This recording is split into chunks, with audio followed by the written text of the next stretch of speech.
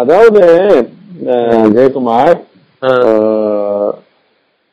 மெய்ஞானம் எப்பேற்பட்ட உண்மைய அதிர அதிர உணர்ந்தவங்களுக்கு காமிச்சுக்கிட்டு இருக்குன்னா உண்மைய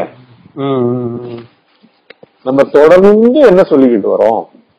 பிரபஞ்சம் ஒரு பதிவின் வெளிப்பாடு. ஒரு போட்டான் துகள் ஏன் வெளிப்படணும்? வெற்று ஆகாயத்திலிருந்து போட்டான் துகளா ஏன் வெளிப்படணும்? ஒரு அணுத்துகள் அணு ஏன் பிறக்கணும்? அணு பிறக்கிறதுக்கு முன்னாடி அணு துகள்கள் ஏன் அணுவா மாறணும் அப்படின்னுட்டு ஏன்னா தோற்றத்துக்கு ஒண்ணு வருதுன்னாலே அதுக்கு கீழே சூக்கும சரீரமா அதுக்கு ஒரு கண்ட்ரோல் ரூம் இருக்கு. எப்படி இப்ப கம்ப்யூட்டர்ல எல்லாமுமே பின்பக்கத்துல ப்ரோக்ராமிங் பண்றாங்க, புரியுதுங்களா? நீங்க இப்ப பாக்குற சகல மீடியாவும் ப்ரோக்ராமுக்குள்ள இருக்கு. கம்ப்யூட்டர் ப்ரோக்ராமனுடைய மனத்துல அந்த லாங்குவேஜ் விதவிதமான கம்ப்யூட்டர் லாங்குவேஜஸ் இருக்கு, ஏகப்பட்டது இருக்கு. HTML இருந்து ஆரம்பிச்சு ஜாவா ஸ்கிரிப்ட்ல இருந்து ஆரம்பிச்சு என்னென்னவோ இருக்கு. அத்தனையும் புரட்டி போட்டா இப்ப நீங்க பண்ற வீடியோ கால்ஸ்ல இருக்கு, ஆடியோ கால்ஸ்ல இருக்கு, கம்ப்ளீட் யூடியூப் மீடியால இருக்கு. சகலமும் பேக் எண்ட்ல அதுக்கு உண்டான ப்ரோக்ராம்ஸ் இருக்கு. சரி, அந்த ப்ரோக்ராம்ஸ ஒரு ப்ரோக்ராமர் எலக்ட்ரிசிட்டில இருந்து ஒரு டிஜிட்டல் சிக்னலை எடுத்து, புரியுதுங்களா, லோயஸ்ட் ஃப்ரீக்வன்சில எடுத்து, புரியுதுங்களா, அதுக்கு அந்த ஒலி எப்படி அந்த டிஜிட்டல் சிக்னல் எப்படி ஆரம்பிக்குதோ அதை அப்படியே கேப்சர் பண்ணி அதுக்கு ஒரு லெட்டரை ஈக்குவேட் பண்ணி ஒரு எழுத்து ஏன்ற ஒரு லெட்டர் இருந்ததுன்னா அந்த ஒரு ஏன்ற லெட்டர் கம்ப்யூட்டர் லாங்குவேஜுக்கு என்ன விதமான டிஜிட்டல் ரெக்கார்டிங்க மாறணும் அப்படின்னு அவங்க பண்ணிருக்காங்க. அதுக்குதான் ஃபார்மேட்டிங் பேரு, புரியுதுங்களா, ப்ரோக்ராம். அந்த ஃபார்மேட் இப்ப நீங்க ஒரு வெயிட் கம்மியான ஆடியோல கேட்கணும்னா MP3ல கேக்குறீங்க, புரியுதுங்களா? அதே வேவ் ஃபார்மேட் எல்லாம் ஈஸியா இருக்கும். ஒரு 5 MB ஆடியோ ஒரு வேவ் ஃபார்மேட்ல பாத்தீங்கன்னா கிட்டத்தட்ட 90 MB இருக்கும், புரியுதுங்களா? ஒரு 18 மடங்கு 20 மடங்கு ஜாஸ்தியா இருக்கும்.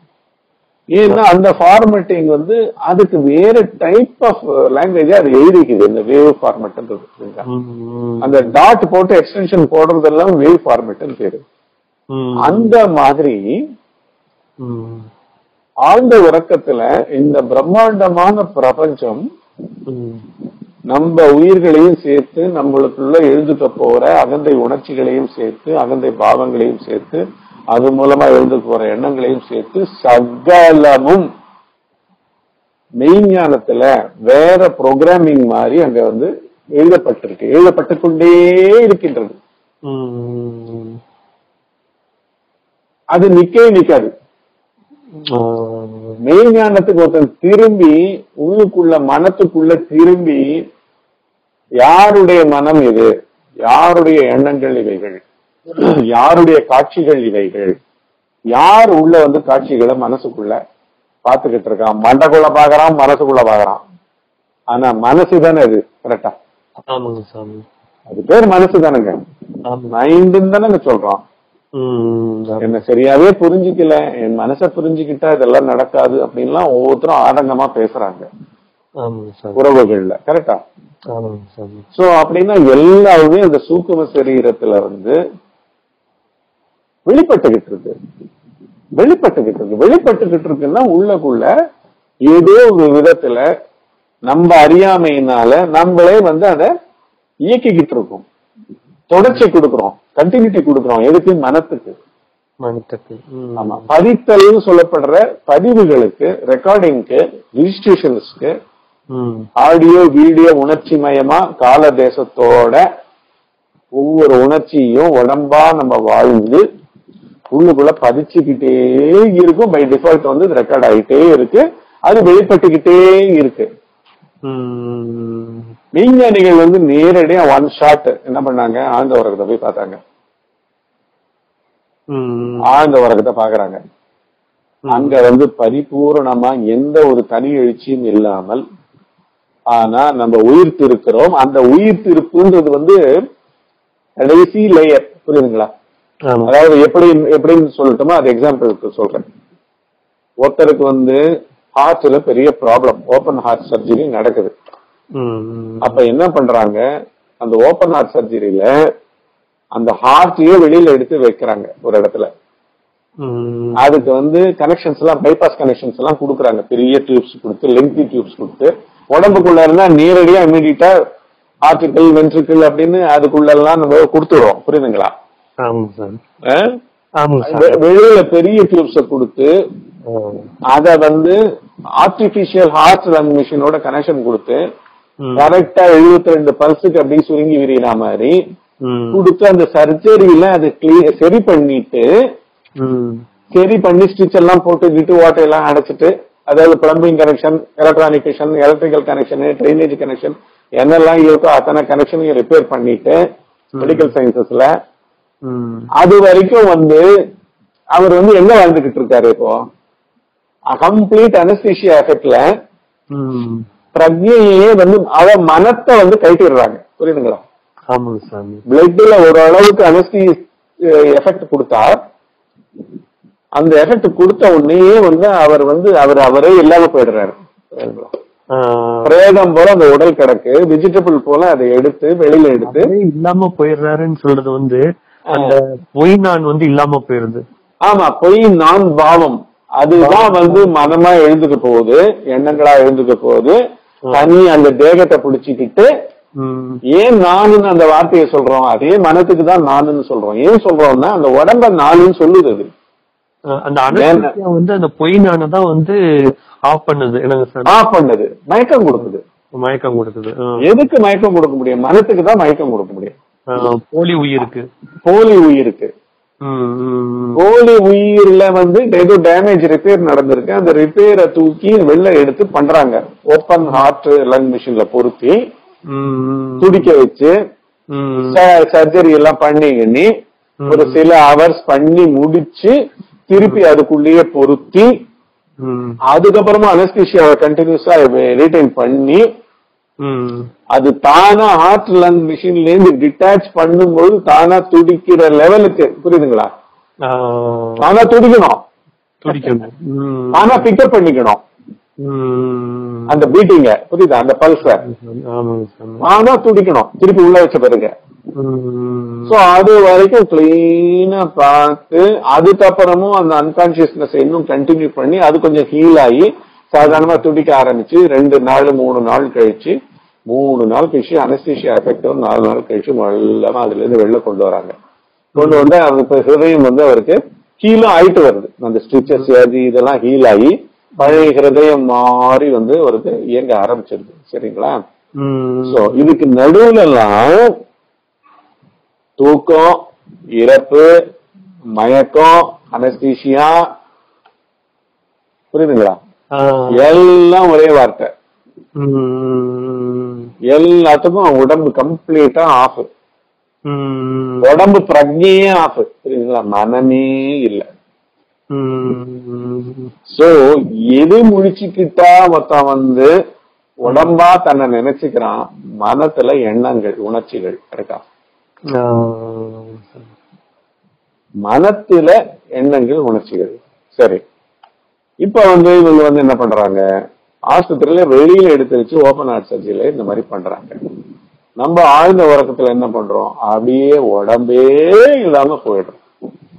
அங்க இயற்கையே, புரியுதா? பேருணர்வு, பேரிருப்பு, பேரறிவு என்ன பண்ணுது, அந்த உடல் அளவுக்கான ஒரு மனத்தை அங்க வெட்டி வைக்குது. புரியுதுங்களா?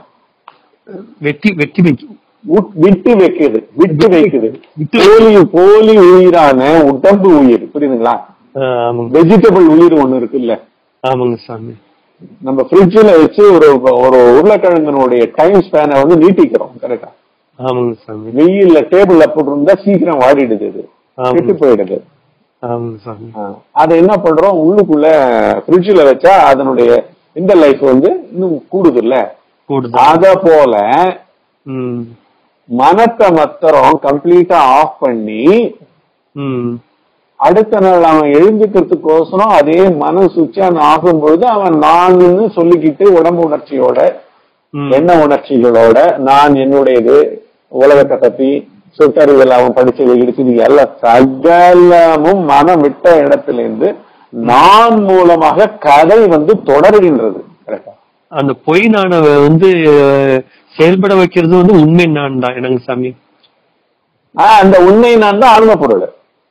ஆன்ம பொருள் தான் அந்த பொய் நானையும் செயல்பட வைக்கிறது மாத்திரம் இல்ல, அதுவா இருக்கிறதும் ஆன்ம பொருள் தான். ஆன்ம பொருள் அது அந்நியமா விட்டே வைக்கலைங்க. அவன் வந்து இறந்து போகட்டும், தூக்கத்தில் இருக்கட்டும், அனஸ்தீசியா எஃபெக்ட்ல ஓபன் ஹார்ட் சர்ஜரி நடக்கட்டும், மயக்கத்துல என்ன நடக்கட்டும்ங்க, அங்க அங்க அந்த அறியாமையா இருக்கிறது கூட புரியுதுங்களா, பிரஜையற்று போலி உயிர்ல போலி உடம்பு உயிர்ல பிரஜையற்று இருக்க வைக்கிறதுக்கு கூட அதுதான். எப்படி தூக்கத்துல முதல் நாள் கடைசி என்ன வரைக்கும் பிரஜையோட இருந்துட்டு அதுக்கப்புறம் எல்லாரும் பிரேதம் போல தூங்க போயிடுறோம், திருப்பி எப்படி அவங்க நான் என்னை என்னால் என்னோடு என்னுடன் எனக்கு என்னுடைய எண்ணில் அந்த குரூப்ல எப்படி எழுந்துக்க விக்குதோ அடுத்த நாள் சரிங்களா, எப்படி எழுந்துக்க வைக்குதோ அதே போல வந்து இந்த அனஸ்தீசியாலையும் எழுந்துக்க வைக்குது எல்லாத்தையும். சோ மனமாக வெளிவருவதும் ஆன்ம பொருளே அவங்கிட்ட. உடல் பிரஜையாக நானாக அபிமானிக்க வைத்து அந்த நான் தொடர்ச்சிய தொடர வைப்பதும் வருதுவே. புதுசா வந்து ஏதோ ஒரு கர்ப்பத்துல ஏதோ ஒரு குழந்தைய கன்சீவ் பண்ணி அந்த குழந்தை மூலமா பிறக்கிற மாதிரியும் ஒரு டேட்ல புரியுதுங்களா, அதுவும் அதே தானே கிட்டத்தட்ட வந்து புதுசா இம்ப்ளான்ட் பண்ண மாதிரி தானே ஒரு உயிரை. ஒரு பெண்ணு கருவுச்சுட்டாருன்னா என்னங்க அர்த்தம், அங்க வந்து அவ வந்து இம்ப்ளான்ட் ஆயிருக்கு. கரெக்டுங்களா இல்லையா? சோ அப்படி பாத்தீங்கன்னா இங்க பிரபஞ்சம் பூரா வந்து மனமாக தோன்றி தோன்றி ஒரு உணர்ச்சி மூலமாக ஒரு எண்ணம் மூலமாக தோன்றி மறைந்து நடப்பது எல்லாத்தையும் பண்ணுவதே வந்து அதுவாக இருப்பதே மனமாக இருப்பதும் ஆன்ம பொருளே, அறியாமையாக இருப்பதும் ஆன்ம பொருளே. ஆன்ம பொருளுக்கு அந்நியமா இக்னோரன்ஸ் இல்ல, அறியாமை இல்ல, ஒரே எதேச்சதிகாரி சர்வாதிகாரி ஆன்ம பொருள். இத வந்து மெய்ஞானி உணர்றாரு. புரியுதுங்களா? மெய்ஞானி வந்து கிளியரா வந்து அவர் வந்து ஒரு வார்த்தை சொல்லியிருந்தீங்க சாமி, அந்த அந்த ஆழ்ந்த உறக்கத்துல உள்ள அப்படியே நுட்பமா போய் அப்படின்னு வந்து ஒரு அந்த அதை கூட நான் திரும்ப கூட உங்கள்ட்ட 2 தடவை நான் அதை கேட்டேங்க சாமி. ஆமா, ஆழ்ந்த உறக்கத்துல அறியாமையாக இருப்பதும் ஆன்ம பொருளே, ஆழ்ந்த உறக்கத்தில் மறைந்திருக்கும் மனமாக இருப்பதும் ஆன்ம பொருளே, பிரபஞ்சமாக மறைந்திருப்பதும் ஆன்ம பொருளே. அந்த ஆழ்ந்த உறக்கத்தினுடைய அனுபவத்துல நுட்பமாக போய் அப்படின்னு சொல்லி அந்த வார்த்தை அழகா கொண்டு வந்தீங்க சாமி. ஆழ்ந்த அனுபவத்துல அப்படியே நுட்பமாவே போறாங்க சொல்லி ஏன் இந்த ஒரு வார்த்தையை நான் திரும்ப கேக்குறேன் சாமி. இடையில ஒரு நாளைக்கு முன்னால வந்து இரவு வந்து 2 மணிக்கு மேல ஸ்லீப்பிங் டோஸ்ல 0.5 மட்டும் போட்டேங்க சாமி. நானு 2 மணிக்கு மேல அப்படின்னும் பொழுது அவ்வளவுதான். அதுக்கு பிறகு வந்து 5 மணிக்கு எந்திரிச்சாச்சு. அந்த போட்ட டோஸுக்கு உண்டான முழுமையான தூக்கம் கிடையாது. அதுக்கு அடுத்த நாளும் நான் என்ன பண்ணிட்டேன், நான் வந்து ஸ்லீப்பிங் டோஸ் வந்து 0.5 நான் போட்டேங்க சாமி. இப்படி போட்டது இதுதான் ஃபர்ஸ்ட் டைம் இந்த மாதிரி போட்டது அப்படின்ட்டு. அதனால வந்து நான் அதை வந்து ரொம்ப கவனமா கவனிச்சுக்கிட்டே இருந்தேங்க சாமி. நானு அதனுடைய ஒவ்வொரு அது எப்படி அழகா உள்ளுக்குள்ள போகுது, அந்த மனம் ஒடுங்குது என்ன அப்படின்ற அந்த அது ஒரு சுகம் வந்து பயங்கரமான ஒரு சுகம். நம்ம தூக்கத்துல போறது வந்து ஒரு பயங்கர செலிப்ரேட்டிங்கா இருந்தது. அதாவது நீங்க கழிக்க ஆரம்பிச்சிட்டீங்க, உங்களுக்கு நீங்க கழிக்க ஆரம்பித்து விட்டீர்கள். என்ன கழிப்புன்னு நான் சொல்லட்டும்னா, அதாவது உணர்வு நிலையில ஓயாம இருக்கிறது பேர் தான் கழிப்பு. கழிப்பு. அது உடம்பு வியாதியில இருக்கும், பணம் இல்லாத சூழ்நிலையில இருக்கும். அதாவது இதெல்லாம் விழிப்பு நிலை வாழ்க்கை போராட்டம். ஓகேங்களா? அப்படி இருக்கும் போதும் கூட அப்படியாக இருப்பதை நீங்க உணர்வு பார்வையிலிருந்து பாக்குறீங்க. புரியுதுங்களா? கிளியரா ஜடத்தை ஜடம்னு பாக்குறீங்க. சொல்லுங்க சாமி. மேலெழுந்த ஜெயக்குமார அவர் உறங்க போவதை கூட அந்நியப்படுத்தி கிளியரா பாக்குறீங்க.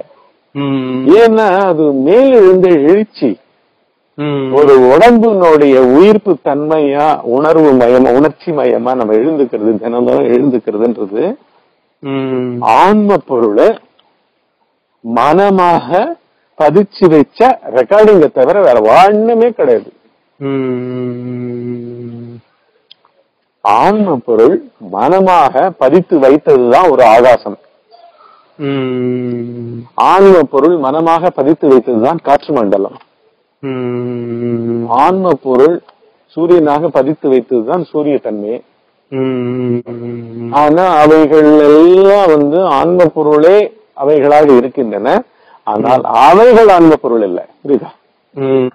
அதே போல நம்ம கிட்ட எழுந்துக்கிற ஒவ்வொரு உணர்ச்சி மூலமா தான் இந்த பிரபஞ்சத்துக்கு அந்த உடம்பு மூலமாக நீங்க சத்திய தன்மையை கொண்டு வந்துகிட்டே இருக்கீங்க, தொடர்ச்சியை கொண்டு வரீங்க, கண்டினியூட்டிய. அது பயங்கர அறியாமையினுடைய உச்சம். நான் ஜெயக்குமார், அதாவது ஜெயக்குமார் நான் பாவம் மூலமா திடீர்னு உடம்ப பத்தி கவலைப்படுறது, திடீர்னு உடம்புகளை பத்தி கவலைப்படுறது, திடீர்னு ஆன்ம ஞானத்தை பத்தி கவலைப்படுறது, திடீர்னு சம்சாரம் இப்படி படுத்துதேன்னு, வாழ்க்கை இப்படி போராட்டமா இருக்கேன்னு வாழ்க்கையை நொந்துக்கிறது, அப்படின்னு இஷ்யூ பை இஷ்யூ இரட்டை பாவங்கள்ல உணர்ச்சி மயமா அப்படியே தானும் கண்டினியூட்டியா இருந்துகிட்டு உலகத்தையும் கண்டினியூட்டியா இருக்குது. புரியுதா?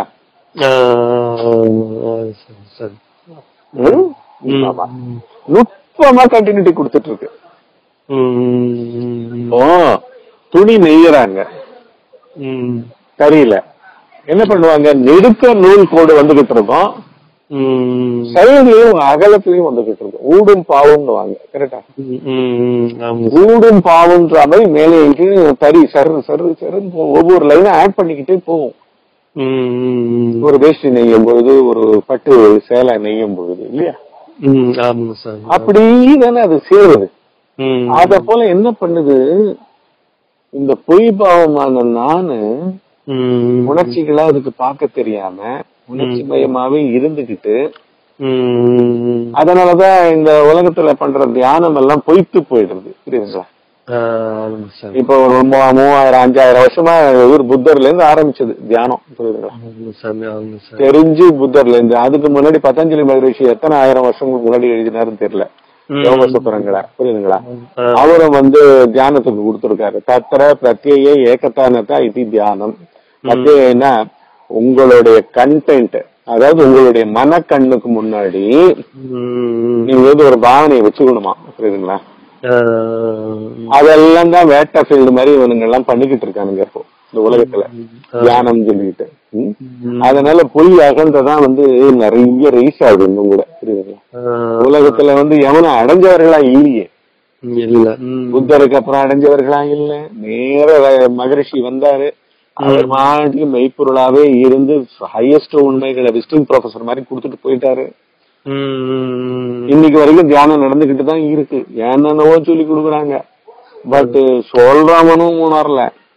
சொல்றவனும் விழிப்பு நிலை யோகியா உட்கார்ந்துகிட்டு இருக்கான். விழிப்பு நிலையில தான் அவரு. புரியுதுங்களா சாமி? இந்த இடத்துல ஒரு விஷயம் நான் அத உங்கள்ட்ட நான் தெரிவிக்க நினைக்கிறேங்க சாமி. ஏன்னா இது வரைக்கும் உங்களோட ஒவ்வொரு சத்சங்கங்களும் உள்ள வாங்கிட்டு இருக்கிறேன் நானு. அதனுடைய வெளிப்பாடுகளா வந்து எனக்குள்ள வரக்கூடிய உணர்வுகளை நான் தெரிவிக்கிறேன் சாமி. இது எந்த அளவுக்கு சரின்னு தெரியல. அதாவது சாமி, இப்ப உங்களோட இவ்வளவு சத்சங்கங்களை கேட்டதுக்கு பிறகு நான் நினைக்கிறேன், நான் அப்படின்னு சொல்லிட்டாலே வந்து ஒன்னே ஒண்ணுதான். ஆனா வெளி உலகத்துல பௌதிக வாழ்க்கையில வெளிப்புறத்துல மக்களுக்கு நம்ம எடுத்து சொல்றதுக்காக வந்து 2 நான், அதுல வந்து உண்மை நான், பொய் நான் அப்படின்ற மாதிரி.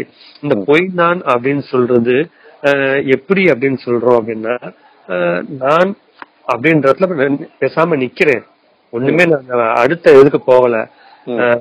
நான் வந்து அவருடைய ஸ்டூடெண்ட், அங்க போகணும், அங்க போய் அந்த புஸ்தகத்தை வாங்கணும். சோ நான் அப்படின்னு மட்டும் வார்த்தையா கூட சொல்லிக்கிறேன்னு கூட வச்சுக்கோமே சாமி. அப்படியே நான் நின்னுகிட்டேன்னு வச்சுக்கோங்களேன், ஒண்ணுமே இல்ல. நான் வந்து அவருடைய ஸ்டூடெண்ட், ஒரு உதாரணத்துக்காக அவர் சொன்ன மாதிரி அந்த இடத்துல போய் அந்த புஸ்தகத்தை நான் வாங்கணும். அப்ப இங்க வந்து அடுத்து என்ன ஆயிடுச்சுன்னா, உண்மையாவே நான் அந்த ஒன்னே ஒன்னா இருந்தது அது பிரிஞ்சு போய் நானா வந்த மாதிரி. அப்ப நான் என்ன பண்ணிருந்தோம், நான் நானா மட்டும் இருந்தது என்ன ஆயிடுச்சுன்னா, முதல்ல அரூபமா வந்து உடம்ப பிடிச்சுக்கிட்டு கொண்டு போய் அந்த ஸ்பாட்டுக்கு அப்படியே போயிருது. போய் அங்க போய் நின்று அந்த அந்த தொழில அந்த கர்மத்தை முடிச்சிருது. ஆனா அது நடக்க வேண்டியது வந்து 1 நேரம் கழிச்சு, அது 1/2 நேரம் கழிச்சோ அதுக்கு முன்னாலே நடந்துருது. அப்ப வந்து இந்த ஒரு இடத்த நான் அப்படியே வச்சிருக்கேன் சாமி. நான் அந்த உறக்க நிலைக்குள்ள நான் மாத்திரை போட்டேன். 0.5 அல்பரசோளம் வந்து 0.5 போட்டேன் நானு. அது அப்படியே உள்ளுக்குள்ள போகும் பொழுது அப்படியே அது பின்னாலே போறேன் ரசிச்சு அப்படியே போறேன். ஓகே, நல்ல உணர்வு தான் எனக்கு. ஆனா நான் மாத்திரை போட்டிருக்கிறேன்றது வந்து ஒரு குற்ற உணர்வு. இந்த மாத்திரை தானே போட்டிருக்கேன், இயற்கையான தூக்கத்துக்குள்ள போகல. ஆனா இப்ப அடுத்த நாள் வந்து அந்த உறக்கத்துக்குள்ள உள்ள போகும்பொழுது இருந்த அந்த சந்தோஷமான உணர்வுகள் வந்து திரும்ப வந்து இப்ப வருது. பகல்ல நான் நினைக்கிறேன், நான் வந்து இன்னைக்கு ஆழ்ந்த உறக்கத்துக்குள்ள உள்ள நான் வந்து இன்னைக்கு போகணும், நான் போறேன், எனக்கு போறதுக்கு வாய்ப்பு இருக்கு அப்படின்ற சந்தோஷம் வந்து உள்ளுக்குள்ள இருக்குது. இப்ப நான் அந்த உணர்வுகளே நான் வந்து அப்படியே நான் கொண்டு வர்றேன் நானு. இப்போ அந்த அந்த எப்படி அப்படின்னா, அந்த நான்லே நிக்கிறது அப்படின்றது வந்து ஏறக்குறைய அந்த ஆழ்ந்த உறக்கத்தினுடைய அந்த சொகத்தை வந்து அந்த அனுபவத்தை அப்படியே மெதுவா கொண்டு வரும்போது கொண்டு வந்து அந்த நான்லே நான் அதுக்கு மேல ஒண்ணும் இல்ல, நான் ஒரு வார்த்தையா கூட போதைக்கு எனக்கு இருந்துட்டு போறதுனால எனக்கு அதை பத்தி கவலை இல்லைங்க சாமி அப்படின்னு இந்த வார்த்தையோட சொல்லிக்கிட்டு அதே இடத்துல அந்த நான் நிக்கிறேன். ஆனா வந்து உள்ளுக்குள்ள அரூபமாக உள்ளுக்குள்ள வந்து அந்த உண்மையான நான்ல நம்ம வந்து எங்கேயோ ஒரு பக்கம் நம்மள நகர்த்தி நிப்பாட்டி உள்ளுக்குள்ள வச்சிருக்குன்ற மாதிரியான உணர்வு. அப்படியே அடுத்து 1 இன்ச் நான் நகலல, அடுத்த இன்ச் நகலல. எப்படி நான் 1 இன்ச் நகலல அப்படின்னா, நான் அப்படின்றது வந்து அரூபமா வந்து என்னுடைய உடம்பை எடுத்துக்கொண்டு போய் தொழில் செய்யறதுக்கு அடுத்து இன்னொரு இடத்துல போய் நிக்கல. ஓகே, இப்படி இப்படி இருக்கிறேங்க சாமி. இந்த இது அவ்வளவுதான் சாமி, சொல்ல தெரியல. இதுக்கு மேல சொல்லுங்க. அதான் சாமி, அதாவது நீங்க கேட்டு ஆனா இவ்வளவு ஆழம் வந்து உங்களோட தொடர்புகளே இருந்து கேட்க உள்ள வாங்கிட்டு இருக்கிறது என்கிட்ட அந்த உண்மை நானுக்குள்ள வந்து விழுக போறேன், சத்தியமா விழுந்துருவேன், எல்லாமே இருக்கு. ஆனா ஏதோ ஒண்ணு நடந்துகிட்டு இருக்குங்க சாமி. நான் அங்க இருக்கிறேன் அப்படின்னு சொல்லலாமா வேணாமா? ஆனா ஏதோ ஒண்ணு அவன் கரெக்டா வந்து எப்படியோ ஒரு பக்கம் தெரியுதுங்க சாமி எனக்கு. ஆமா, அது வந்து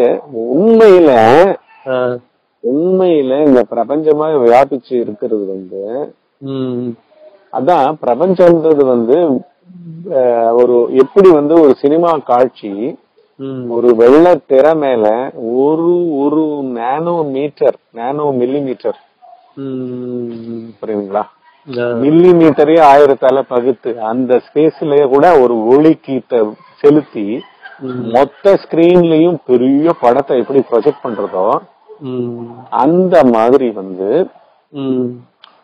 அது வந்து என்ன பண்ணுது, ஆன்ம பொருளை பிரபஞ்சமா அப்படியே விரியுது. விசாரிக்காதவங்க கிட்ட, புரியுதுங்களா, இந்த மாதிரி நானும் நிறுத்தாதவங்க கிட்ட நீங்க நானை நிறுத்தாதவங்களை இதுக்கு ஆப்போசிட்டா பாருங்களேன். நீங்க நானை நிறுத்த ஆரம்பிச்சிட்டீங்க. நானுடைய மூமெண்ட்டை நிறுத்துறதுன்றதும் ஒரே வார்த்தை தான், கூர்மையா கவனிக்கிறதுன்றதும் ரெண்டும் ஒரே வார்த்தை தான். அதுல நடக்கிற ப்ராசஸ் வந்து you are stopping it, you are halting it. புரியுதுங்களா? பார்க்கறதுன்றதும் ஒண்ணுதான், நிறுத்துறதுன்றதும் ஒண்ணுதான். ஆக்சுவலா வந்து மெய்ஞானம்ன்றதே வந்து உள்கண்ணு, இந்த கண்ணே கிடையாது. இந்த ஸ்தூல உடம்புல இருக்கிற கண்ணு கிடையாது, மனக்கண்ணு கிடையாது, எண்ணக்கண் கிடையாது, உணர்ச்சி கண் கிடையாது, கவன கண் கூட கிடையாது.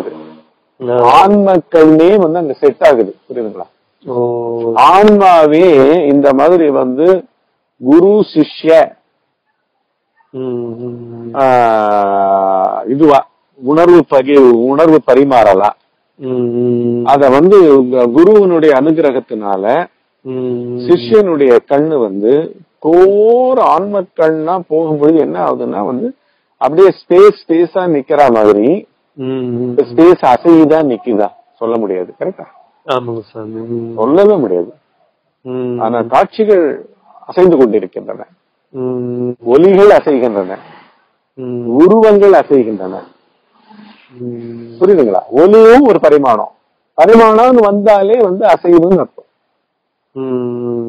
இயக்கம்னு அர்த்தம். சோ பிரம்மாண்டமே இயக்கமா இயங்கி கொண்டிருக்கின்றது. அதுல இப்பேற்பட்ட பிரம்மாண்டத்துல யாரோ ஒருவர் உங்களை மாதிரி அவர் என்ன பண்றார், நுணுக்கமா குரு பின்னாடியே நின்று அவர் பார்வை என்ன பார்த்துக்கிட்டு இருக்கார். இந்த சமயத்துல அவர் வார்த்தைக்கு பின்னாடி வந்து அவர் பார்வை வந்து குருவனோட பார்வை எங்க நோக்கி இருக்கு உள்ள. எப்படி வந்து அந்த அசைவின்மையை வந்து அவரு லைவ் டிரான்ஸ்மிஷன் பால் பை பால் சொல்ற மாதிரி அசைவின்மைய. புரியுதுங்களா? நான் சொல்றது எதை சொல்லிக்கிட்டு இருக்கேன்? அச்சலத்தை சொல்லிக்கிட்டு இருக்கேன். புரியுதுங்களா? அச்சலத்தை வந்து எப்படி சொல்றேன், அசையும் தன்மையா இருக்கிற நான் வந்து ஃபைனஸ்ட் மூமெண்ட்டுங்க. பார்ட்டிகல் பிசிக்ஸை விட பார்ட்டிகல் பிசிக்ஸ் அணுவுக்குள்ள இருக்கிறது தாங்க ஹையஸ்ட் இது ஸ்பீடு. ஒளி ஒரு ஒளி பார்ட்டிகல். புரியுதா? ஒரு ஒளி துகள் இல்லாட்டி ஒளி அலை, அதனோட ஸ்பீடை தான் வந்து விஞ்ஞானம் என்ன சொல்லுது, சூரியன்ல இருந்து வர ஒரு கிரணம், ஒரு ஒளி துகள், அது வந்து 1,86,000 மைல் பெர் செகண்ட் சொல்லுது, இல்லாட்டி 3 lakh kilometers சொல்லுது. அதையும் விட நுட்பமானது மனம். போருமா? பல கோடி மடங்கு. போருமா? அப்பேற்பட்ட ஞானத்தை தான் நம்ம வந்து இப்போ மெய்ஞான யூனிவர்சிட்டின்னு சொல்லிக்கிட்டு இருக்கோம். ஒரே ஸ்ட்ரோக்ல நம்ம என்ன சொல்றோம், இங்க பண்றது எல்லாமே வந்து காணல் நீரையே வந்து இவங்க ரிசர்ச் பண்ணிக்கிட்டு இருக்காங்க. உச்சி வெயில்ல 12 மணிக்கு தான் காணல் நீர் தெரியும், மிராஜ் தெரியும். வெய்ய காலத்துல தார் ரோட்ல இல்லாட்டி மணல் பாங்கா இருக்கிற இடத்துல தண்ணி இருக்க மாதிரி இருக்கும், ஆனா எங்கேயுமே தண்ணி இருக்காது. அதே போல ஆன்ம பொருள் மேல மனம் வந்து ஒரு இல்யூஷன் மாதிரி சாதா ஆன்ம பொருளை மறைச்சுக்கிட்டே இருக்கு. புரியுதா? அத வந்து குருவனுடைய அனுகிரகமும் பூர்வ புண்ணிய அனுகிரகமும்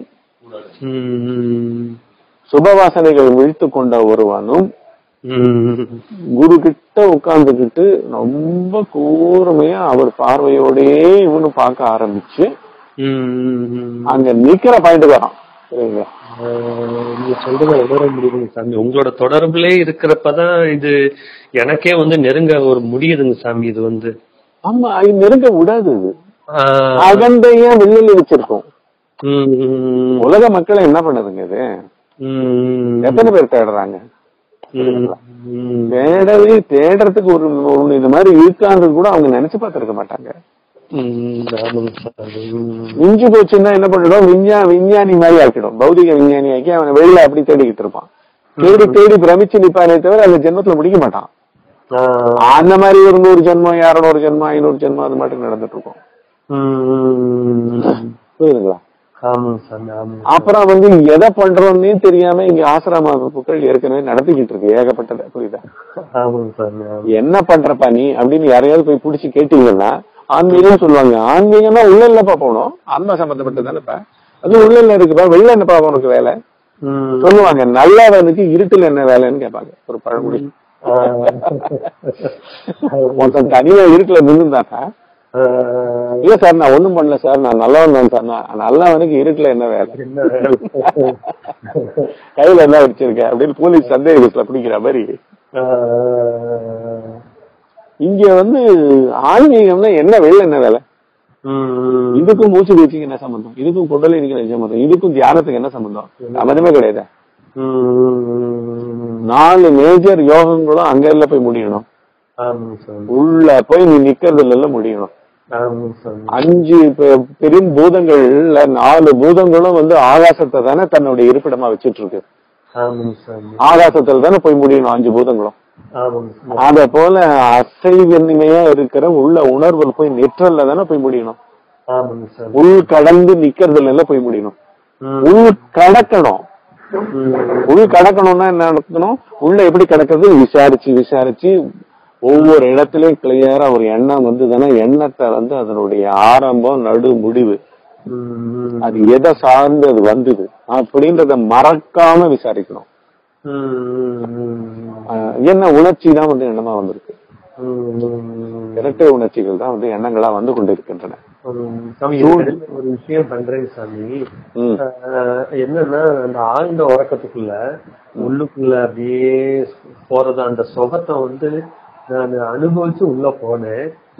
இப்ப வந்து அடுத்து நான் வந்து தூங்க போறப்ப அந்த ஆழ்ந்த உறக்கத்துக்குள்ள போயிட்டு இருக்கக்கூடிய அந்த சுகத்தை, அந்த அனுபவத்தை திரும்ப வந்து நம்ம ஞாபகத்துக்கு கொண்டு வரேன் சாமி.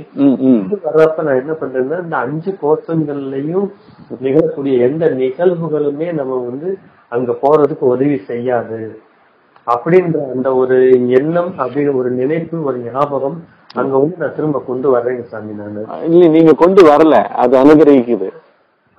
அது டைம்லியா வந்து என்ன பண்ணுது, வழிகாட்டி போல வந்து எண்ணம் வந்ததுன்னா இந்த பார் உஷாரு, எண்ணத்துக்கிட்ட சிக்கிக்காத.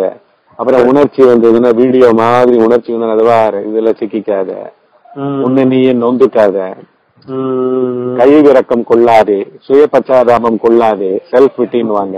இப்படின்னு வந்து இந்த நான் மேல எழுந்துக்கிற எந்த உணர்ச்சியும் கொண்டாடாத, தள்ளவும் தள்ளாத, விரட்டி விடாத. புரியுதா? அதாவது அப்ரப்ட்லி ஸ்டாப். அப்படியே அதுதான் சொல்ல முடியும். புரியுதுங்களா? அங்க இருந்து யாரு கைடா இருக்க முடியும்? ஆன்ம குரு தான் கைடா இருக்க முடியும். ஆன்ம குரு சொன்னதை வந்து வெளி குரு வந்து வவுச் பண்ணுவாரு. வவுச் பண்ணி இன்னும் கரெக்டா போயிட்டு இருக்கீங்கன்னு சொல்லுவாரு. உங்களுக்கு எனக்கு நடக்கிறது என்ன ஓயாம, உலகத்துக்கே இது வந்து பெரிய வரப்பிரசாதம். நம்ம 2 பேருடைய இந்த உணர்வை நோக்கி இந்த ஸ்தல யாத்திரை, உணர்வு அதாவது அச்சலத்தன்மையை நோக்கிய ஸ்தல யாத்திரை இது. அந்த சுகத்தை, அந்த ஆழ்ந்த உறக்கத்துக்குள்ள அப்படியே செப்பா போன அந்த ஒரு சுகத்தை ஒவ்வொரு சமயம் நான் படுக்க போறப்ப நான் அந்த நினைவுக்கு கொண்டு வர்றது வந்து சரிதானே சாமி? நீங்க நினைவு கொண்டு வரதா நீங்க நினைச்சுட்டு இருக்கீங்க. அதான் சொல்லணும், நினைவுகள் எல்லாமே இயக்கங்கள்ங்க. ஆனா இயக்கங்கள் எல்லாம் நிக்கிற இடம் வந்து ஆன்மாவில்தான். அங்க வந்து நீங்க வந்து அதான் என்னுடைய வாசல் இடுக்கமானதுன்னு சொல்லுவாருல்ல பைபிள்ல. என்னுடைய வாசல் வந்து ரொம்ப இடுக்கமானதுன்னு.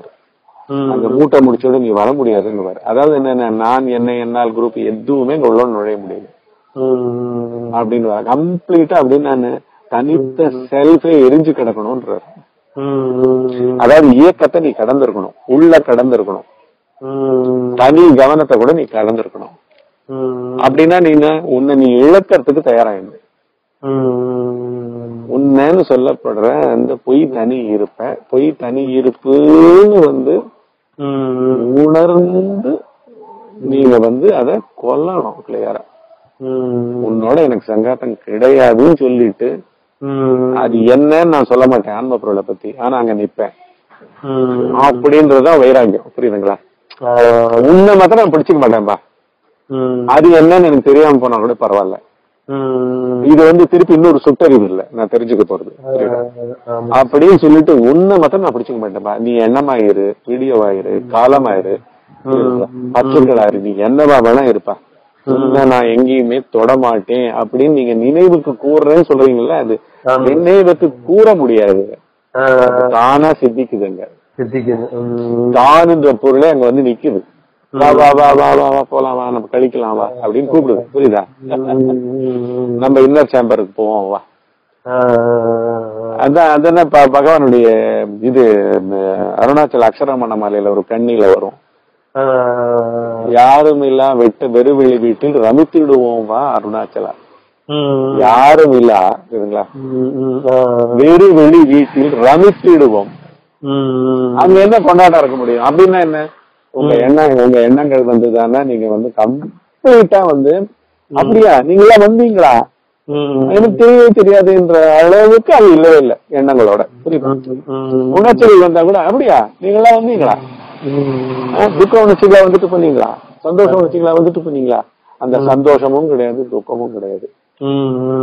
அது எப்படி வந்தது போனதுன்றது கூட உங்கள பதியவே இல்லை. இதுதான் வந்து சகஜ சமாதின்னு வாங்க. சகஜ சமாதின்னு வாங்க. அது இப்ப 5 கோஷங்கள்ல நிகழக்கூடியதா நீங்க அந்த அடிக்கடி சொல்லுவீங்க சாமி, உதாசீனமான பார்வை அப்படின்னு சொல்லி. இப்ப வந்து அது வந்து என்னன்னா, அந்த 5 கோஷங்கள் நடக்கக்கூடிய நிகழ்வுகள் வந்து என்னைய வந்து ஆழ்ந்த உறக்கத்துக்குள்ள உள்ள அங்க கொண்டு போறதுக்கு உதவி செய்யாது அப்படின்ற அந்த ஒரு உணர்வு வந்துகிட்டே இருக்குது. அந்த இடத்துலயே அப்படி எல்லாமே நிக்குது, 5 கோஷமும் நிக்குது அப்படின்ற அந்த ஒரு உணர்வு இருக்குதுங்க சாமி. அப்படியே இருக்கிறேங்க சாமி. பியூட்டிஃபுல். அது பேர் வைராக்கியம்னு பேரு. அந்த இடத்துல வரும்போது ஒரு குழப்பம், ஒரு ஐயோ இந்த இடத்துல நம்ம செயல்பட்டுக்கிட்டே இருக்கணும்னா இப்படி இருக்கிற அப்படின்ற மாதிரியான ஒரு இது வந்து செயல்பாடு வருது. அதையும் நம்ம கவனிக்கணும். இல்ல இது உள்ள நுழையுது, அமைதியை கெடுக்குது அப்படின்றதெல்லாம் வந்து ஒரு படம் பாக்குற மாதிரி இருக்குங்க சார். அப்படிதான் இருக்கும். அதுதான் வந்து அறிஞன் வந்து பண்ணிக்கிட்டே இருப்பான். அதாவது உணர்ந்தவன் வந்து அதான் பண்ணிக்கிட்டே இருப்பான். அதே அந்த யாரும் இல்லாத வெறுவெளி வீட்டுல அப்படியே அதுலயே பரவசத்திலேயே அப்படியே இருந்துகிட்டே வந்து இங்க வாழ்வான். இங்க வாழ்வான்னா திருப்பி வந்து அவனுக்கு உடல் இருக்கு, அவனுக்கு பிராரப்த கர்மத்துல ஃபேனோட சுவிட்ச் ஆஃப் பண்ணியாச்சுங்க. ஆனா அது ஓடின வேகம் வந்து உடனே நிக்காது இல்ல, அதுக்கு ஏதோ ஒரு வேகம் போயிட்டே இருக்குல்ல. அத போல இது வந்து அவதார புருஷர்கள் இதுல பாத்தீங்கன்னா அவங்க வந்து சொல்லி கொடுக்கறதுல கூட வந்து இது வந்து போயே ஆகணும் அப்படின்றதுக்குன்னு உட்காந்துக்கிட்டு சொல்லி கொடுத்துட்டு இருப்பாங்க. புரியுதுங்களா? ரமண மகரிஷி வந்து ஒரு 2000 செயல கொடுத்த பிறகுதான் அவர் ஓயறாரு. புரியுதுங்களா? அவரோட இலக்கு வந்து அவர் வந்து பரம்பொருளே அத உணர்ந்தாச்சு. அதுதான் உணர்வே, உணர்றதில்லை, தன்னை அறிதலே அதுதான். புரியுதுங்களா? இப்ப வந்து சாதாரண மனுஷன்கிட்ட என்ன ஆகும்னா வந்து இந்த உணர்வு வெளிக்கு வந்தாச்சு, இதுதான் உணர்வு வெளி அப்படின்றத அது. ஆனா வந்து வெளியில யாரோடையுமே நீங்க வந்து ஷேர் கூட பேச முடியாது, சொல்ல முடியாது, ஒன்னும் பண்ண முடியாது. ஏன்னா வந்து குரு ஒருத்தர் தான் வந்து இதுக்கு வந்து குரு கிட்ட இருக்கிற இணக்கத்தினாலதான் இது வந்து பெருகும், மென்மேலும் பெருகும். எப்படி திருப்பார்கடல்ல மகாவிஷ்ணு அப்படியே யோக நிதிரையில இருக்க மாதிரி அந்த கூடி, புரியுதுங்களா, மெய்ப்பொருள் கை கூடி அதுக்குள்ளே படிச்சுட்டு அப்படியே போயிட்டு இருப்பீங்க. அதுக்கப்புறம் வந்து குரு வந்து ஏதாவது படிச்சாருன்னா உடனே என்ன ஆகும், குரு வார்த்தையை எடுத்துக்கிட்டு அதை பரப்புவீங்க. சொல்லிக் கொடுக்குற அருகதை வந்துடும். புரியுதுங்களா? அதுவும் அதை வந்து அவரு இது பண்ணிடுவாரு. இப்ப வந்து நீ வந்து போயே ஆகணும், பேசியே ஆகணும், சொல்லி ஆகணும், கொடுத்தே ஆகணும் அப்படின்றதெல்லாம் ஒரு ஸ்டேஜ் இருக்கு. அது ஒரு ஸ்டேஜ். ஆனா இப்ப நீங்க சொல்றீங்க பாத்தீங்களா, முதல்ல இருந்து அங்க போய் நிக்கிறீங்க, அதாவது தூக்கமே நிற்றது தான். புரியுதுங்களா? ஆனா அதுக்குள்ள சந்தடி சாக்குல நீங்களும் நுழைஞ்சிட்டீங்க. புரியுதுங்களா? புரியுதுங்களா? அது குரு அனுகிரகத்தினால நடந்திருக்கு. ஆமா, அங்க வந்து உங்களுக்கு வந்து எப்படி வந்து 3D படத்துக்கு 3D கூலிங் கிளாஸ் ஒண்ணு கொடுத்து பார்க்க சொல்றாங்களோ அந்த மாதிரி என்ன பண்றாரு, ஆன்ம கண்ணையே அவர் விதைக்கிறாரு. புத்தி கண்ணை எடுத்துடுறாரு, இடப்பு விடுற கண்ணை எடுத்துடுறாரு. நீங்க வெறுமனே அங்க நிக்கிறீங்க. புரியுதுங்களா? நீங்களே இல்லாம நிக்கிறீங்க. புரியுதா? பொய் நான் இல்லாம, தனி உணர்ச்சி நான் இல்லாம, தனி எண்ணம் நான் இல்லாம, தனி கவனம் நான் இல்லாம, அப்படியே வெட்ட வெளியில வெட்ட வெளியாவே நிக்கிற மாதிரி, ஆகாசமாவே இருக்க மாதிரி. இதுக்கெல்லாம் உள்ளுக்குள்ள நடக்கிற விஷயங்களை கவனிங்களேன். எல்லாம் ரொம்ப டெட் ஸ்லோ. கரெக்டா? அதாவது கிட்டத்தட்ட டெட் ஸ்டாப்னு சொல்லலாம். அதாவது இதுக்கு மேல ஃபேன் நின்றாச்சு. அதாவது ஃபேன் சுவிட்ச் ஆஃப் பண்ணி அதுக்கப்புறம் ஒரு 1 minute கழிச்சு கம்ப்ளீட்டா ஹால்ட்டுக்கு வந்ததுன்னா அது ஜட பொருள் தானே. மின்சாரம் இப்ப சுவிட்ச் ஆன் பண்ணப்படல, அதனால அது அப்படியே நீக்குது இல்ல, ஜடமா இருக்குல்ல. அத போல இந்த சைடு ஜட நாணயம் பாப்பீங்க. புரியுதா? 5 கோஷங்களா, எப்பேற்பட்ட ஏமாத்து பேர் விதிகளா நீங்க அப்படின்னு இதையும் பாப்பீங்க. ஐயோ மெய்ப்பொருளே நீ எப்படி இருக்க அப்படின்னு ரெண்டுத்துக்கு அந்த சோன், அந்த த்ரெஷோல்டுன்னுவாங்க, வாசப்படின்னுவாங்க. வாசப்படி வீட்டுக்கு உள்ளேயும் வரலாம் வெளியும் போலாம்ல. இந்த சைடு ஜடமா பிரபஞ்சம் இருக்கும், உடம்போட சேர்த்து, நம்ம உடம்போட சேர்த்து, உணர்ச்சியோட சேர்த்து, கவனத்தோட சேர்த்து. கவனத்துல இருந்து ஆரம்பிக்குதுங்க, நான் பாவத்துல இருந்து ஆரம்பிச்சு ஜட பிரபஞ்சமா ஃபுல் ப்ரோக்ராம அங்க ரெடி பண்ணி வச்சிருக்கேன் நானு. அந்த அந்த நான் கூட ஆன்ம பொருளுக்கு நானுடைய இந்த மெகா சீரியல் இருக்கு பாத்தீங்களா? அதாவது தொடர்ந்த உணர்ச்சி ஓட்டங்கள் அதுக்குள்ளெல்லாம் ஒளிஞ்சுக்கிட்டு இருக்குது. புரியுதா? நல்லா தொடர்ச்சி கொடுக்குது. அதை போய் இதை பண்ணிடுவோமா, இது பண்ணிடுவோமா, அப்படி ஆயிடுவோமா, என்னவோ ஆயிடுவோமா, என்னவோ இன்பம் கிடைக்குமா, இன்பம் கிடைச்ச பிறகு வேற ஆளா இருப்போமா அப்படின்னு எட்ட எட்ட எட்ட காலத்திலயும். புரியுதா?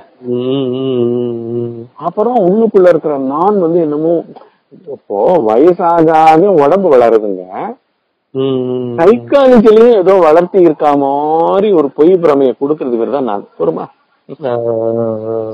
உடம்பு வளருதுங்க, ஒரு செடி வளருது, முதல்ல கொடுத்து விடுது, அப்புறம் செடி ஆகுது, அப்புறம் கொஞ்சம் கொஞ்சம் கொஞ்சம் கொஞ்சமா குட்டி செடி ஆகுது, அப்புறம் மரமாகுது, பெரிய காய்களையும் கனிகளையும் கொடுத்து வாழுது. அத போல உடம்பு வளர்ற மாதிரி எண்ணங்கள் மூலமாகவும் உணர்ச்சிகள் மூலமாகவும் எல்லாருக்கும் ஒரு பிரமை என்னன்னா, என்னென்னவாவும் நம்ம மாறிக்கிட்டு இருக்கோம். ஒவ்வொரு க்ஷணத்திலையும் மாறி என்னவோ ஆக போறோம். புரியுதுங்களா? எல்லாமே எதிர்காலம்னு ஒரு காலம் இருக்கா மாதிரி வேற. இதெல்லாம் பயங்கரமான இந்த நான் பாவத்தினுடைய பொய் சேட்டை தானே. அதனாலதான் அற்புதமான ஒரே வார்த்தையில தமிழ்நாட்டுல உபதேசத்தை முடிச்சிட்டாங்க. உள்கடை அச்சு தூக்க தூக்குதானே. இத கடந்து இருப்பான்னு என்ன அர்த்தம்? எல்லாத்தையும் இருந்த இடத்துலயே பாரு, அவைகளுக்கு இருப்பே இல்லை. அது சாமி ஒரு கடைசி இடம் ஒன்னே எனக்கு ஒரு அத வார்த்தைகளாக்க முடியாம ஒரு நிகழ்ச்சியாவே உங்களுக்கு நான் சொல்றேன் சாமி. ஒரு அம்மா தன்னுடைய குழந்தைக்கு ஸ்டேஜ் ப்ரோக்ராம்க்கு பிராக்டிஸ் நல்லா கொடுத்துட்டாங்க. கொடுத்து ஸ்டேஜ்லயே கொண்டு போய் நிப்பாட்டிட்டாங்க. அந்த குழந்தை அந்த ஸ்டேஜ்ல போய் அந்த ப்ரோக்ராம பண்ணும் பொழுது ஏதோ ஒரு சூழ்நிலையில பின்னால நிக்கிற பேரண்ட்ஸவே பாத்துக்கிட்டே இருக்கு. அவங்கள்ட்ட இருந்து ஒரு கண்டினியூட்டி ஏதோ ஒண்ணு அவர் ரிசீவ் பண்ணிட்டு திரும்ப ஸ்டேஜுக்கு முன்னால பார்த்து திரும்ப பின்னால திரும்பி அம்மாவே பாக்குறாங்க. திரும்ப அவ அம்மா சொல்லி விட்ட அந்த ப்ரோக்ராம்ஸ் கண்டினியூட்டியே திரும்ப வருது. ஸ்டேஜ் ஏறக்குறைய நான் இப்ப நான் அது வார்த்தையாக்க முடியாம அப்படிதான் சாமி உணர்றேன். நானு உங்களை அப்படியே ஏதோ திரும்புறேன், நான் பாக்குறேன் உங்கள்ட்ட ஒரு கண்டினியூ ஒண்ணு வருது, அந்த கண்டினியூட்டி உள்ள போகுது. அது அவ்வளவுதான். ஏதோ அந்த நிகழ்வு ஒண்ணுமே பேச முடியலங்க சார். ஆமா, நீங்க அதாவது நீங்க அங்க நீங்க வெளியில ஸ்தூல உடல் கொண்ட குருவா நான் இங்க இருக்கேன்ல, அந்த இடத்துலதான் உங்களுக்கு இன்னும் கொஞ்சம் அந்த இது வேண்டியதா இருக்கு, என்னுடைய கிரிப்பு வேண்டியதா இருக்கு. புரியுதுங்களா? இன்னும் நீங்க ஓனா எழுந்து நிக்கல. ஓனா எழுந்து நிக்கிறது உள்ள இருக்கிற ஆன்ம பொருள், விழித்து கொண்ட ஆன்ம பொருளும் இன்னும் ஸ்ட்ரென்த் கொடுக்கணும். புரியுதுங்களா? இன்னும் விழித்து காமிக்கணும். இன்னும் வந்து சந்தேக குழப்பங்கள் எல்லாம் வந்து அங்க நீக்கணும். புரியுதுங்களா? நீங்க எவ்வளவுக்கு எவ்வளவு ஸ்டேஜ் பை ஸ்டேஜா உள்ள பாக்குறத என் கூட சொல்லிக்கிட்டே வரீங்களோ, பரிமாறிக்கிட்டே வரீங்களோ, ஷேர் பண்ணிக்கிட்டே வரீங்களோ, நான் அப்ப வந்து அதனுடைய இன்னும் மென்மைகளை கூட்டிக்கிட்டே போறேன்ல. ஆனா ஃபைனலா நான் எப்பவுமே சொல்றது என்ன, திருப்பி எல்லாம் கம்ப்ளீட் ஹால்ட் தான். Complete halt, stop, literal. ஏன்னா உள்ள எல்லாம் போய் அதனாலதான் அந்த வார்த்தை வந்து அப்பேற்பட்ட அற்புதமான உபதேச வார்த்தை. உள்கடை தான் ஆன்மீகத்தோட இது ஹையஸ்ட். உள்ளே இல்ல, அதனாலதான் அது சர்வசாதாரணமா அது இல்லப்பா, இல்லன்றது உணருன்றதுதான் கடை. நில்லு, கடை, உணரு, மூணும் ஒண்ணுங்க. நில், கடை, உணர், 3 வார்த்தை போட்டுங்க. 3 வார்த்தையும் ஒரே மீனிங். அதுதான் எப்பவுமே உபதேசம். ஆனா இந்த பழக்கத்தினால இங்கேயும் கொஞ்சம் இருந்துகிட்டே இருக்கு. ஏன்னா வந்து திருப்பி அடுத்த நாள் பகல் பொழுது திடமா வருது உங்களுக்கு, புரியுதா? விழிப்பு நிலைன்னு ஒரு விழிப்பு நிலை ஜெயக்குமார் வந்து அதுக்கு பழகின சகஜமான ஜெயக்குமார் அதுக்கு எழுந்துக்கிட்டு அதுல வந்து நீங்க கோர பண்ணிக்கிட்டு இருக்கீங்க, புரியுதா? நீங்க தடுத்தாட்கொள்ளப்பட்டு கொண்டிருக்கின்றீர்கள். அப்சல்யூட்டா வந்து உங்களுடைய கோர்ஸ வந்து ஆன்ம பொருளே வந்து ஒரு சைடு வந்து குரு ரூபத்திலையும், ஒரு சைடு உள்ள சுபவாசனைகள் வீழ்த்து கொண்ட தன்மையாகவும் எல்லாமா சேர்ந்து தடுத்தாட்கொள்ளுதல் தான் வந்து. இப்ப உங்ககிட்ட வந்து அப்சல்யூட்டா தடுத்தாட்கொள்ளுதல்னால்தான் இவ்வளவு பெரிய லீப் எடுக்க முடியும். ஆமா, மனித சமுதாயத்தையே விட்டுட்டு திரும்பி இப்படி நிக்கிறீங்கல்ல. எந்த அளவுக்கு வந்து அந்த மெய்ப்பொருள் தாக்கி இருந்தா ஆழ்ந்த உறக்கத்தை கூர்மையா கவனிக்க கிளம்புறீங்க, புரியுதா? அது எல்லாமே பெரிய பெரிய அற்புதமான ஸ்டெப். அதுவுமே உங்களோட வந்து தொடர்பு அப்படின்றது வந்துங்க சாமி, அது வார்த்தைகளற்ற வார்த்தைகள், செயல்களற்ற செயல்களா, உள்ளுக்குள்ள வார்த்தையாகவும் செயலாகும் அப்படின்னு நான் சொல்லிடுறேங்க சாமி. விளக்கத்துக்கு எனக்கு இப்படி சொல்றத தவிர வேற வழி தெரியல. தொடர்புன்றது வந்து வார்த்தைகளற்ற வார்த்தை, செயலற்ற செயல் அப்படின்னு வந்து உள்ளுக்குள்ள வார்த்தையா செயலா ஏதோ நடக்குதுங்க சாமி. ஆமா ஆமா, அது வந்து அது வந்து குருவனுடைய பெரிய சுபவாசனையினால கிடைச்ச அனுகிரகம். ஏன்னா அங்க வந்து அந்த கைக்கு பிடிச்சிக்கிற மாதிரி அது வருது, அதாவது செய்பவன் இல்ல, ஆனா செயல் நடக்குது. செயல் வந்து அங்க ஈடேறுகிறது. பேசுபவன் இல்ல, ஆனா பேச்சு வந்து வருது. இதெல்லாம் பேரு டிரான்ஸ்மிஷன் வாங்க, வந்து பால் பை பால் வந்து டிவில டிரான்ஸ்மிட் பண்ண அவங்க உற்பத்தி பண்ணல. ஏற்கனவே அங்க நடந்துட்டு இருக்கிறது வந்து உலகம் பூரா இன்ஸ்டன்டா காமிக்கிறாங்க, ஸ்பான்டேனியஸ் ரியல் டைம்ல காமிக்கிறாங்க. நியூசிலாந்துல நம்மளுக்கு முன்னாடி இருக்காங்க அவங்க, புரியுதுங்களா? 4 மணி நேரம் முன்னாடி இருக்காங்க. இங்க சாயந்தரம் 4 மணினா அவங்களுக்கு 12 மணி. அங்க 12 மணிக்கு ஒரு மேட்ச் நடந்ததுன்னா இங்க 4 மணிக்கு நம்ம பாக்குறோம். இங்க நாளும் இந்தியாவுடைய நாளும் அங்க 12 மணியும் மீனிங்லெஸ்ஸா போயிடுது. இது பேர் டிரான்ஸ்மிஷன் பேரு, புரியுதா? அத பண்ணக்கூடியது ஒன்னே ஒண்ணு வந்து ஆன்ம பொருள் தான் பண்ணும். அதுதான் பெரும் பாக்கியம். அது வந்து ஸ்தூல உடலா வச்சுக்கிட்டு நான் சொன்னாலும் நானும் அந்த ஆன்ம பொருள் உள்ள நீங்க உணர்ந்தீங்கன்னா உள்ளவும் உங்களுக்கு அறிவிக்கிறதும் ஆன்ம பொருள். மொத்தத்துல ஆன்ம பொருள் தான் வெளில குருவாவும் இருக்கு, உள்ள அருளாவும் இருக்கு. உங்களுடைய அரூபமா பார்க்கக்கூடிய எனக்கு வந்து அரூபமா உங்களை பார்க்கக்கூடிய அந்த அளவுக்கு ஒரு திறமை வந்து எனக்கு கிடையாது. ஆனா அந்த ஒரு பக்தியோடையும் விசுவாசத்தோடையும் உங்களை உருவமாவே நான் பாத்துக்கிட்டே இருக்கேங்க சாமி. நானு மனசிலமா உங்களை அந்த உருவமாவே நம்ம பேசிக்கிட்டே இருக்கிறேன். இதுல வந்து என்னுடைய அந்த ஒரு உணர்வு சாமி, இவ்வளவு காலம் வந்து உங்களுடைய தொடர்புல மட்டும்தான் நான் வந்து இந்த ஒரு நுட்பமான ஒரு உணர்வு, நுண்ணுணர்வு, ஒரு பூரிப்பு அப்படின்றதெல்லாம் வந்து உணர முடிஞ்சதுங்க சாமி. இதுல வந்து நான் வந்து ஒரே ஒரு உணர்வை எப்படி வெளிப்படுத்த முடியும் அப்படின்னா, மரணம் அப்படின்றது வந்து எல்லாரும் விரும்பக்கூடிய விஷயம் கிடையாது, ஏத்துக்கக்கூடிய விஷயம் அல்ல பௌதிக வாழ்க்கையில வந்து.